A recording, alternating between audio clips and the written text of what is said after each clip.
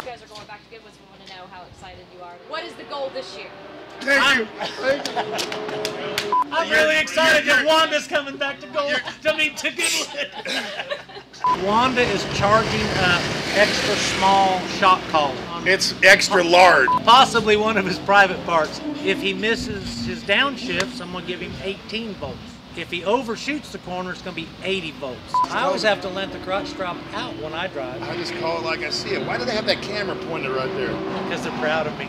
I got a little pee going on when you took me around the corner. Like a little Woody or a little No, pea? a pee. So we need to get you some Depends for the... I was trying to keep this clean. I wasn't going to tell him how bad you suck at shifting. Yes, I've been a professional at two damn things, but I'm just trying to take some instruction from him. I don't know that I've ever been a professional at anything. Oh, give me a But break. I fooled the shit out of him for a long time. You fool. Goldberg, you still have to poop.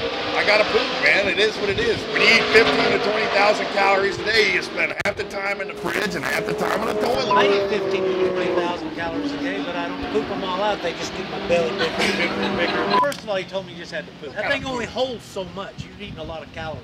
I'll poop outside, then I'll go inside to sleep. How much? It's in one piece.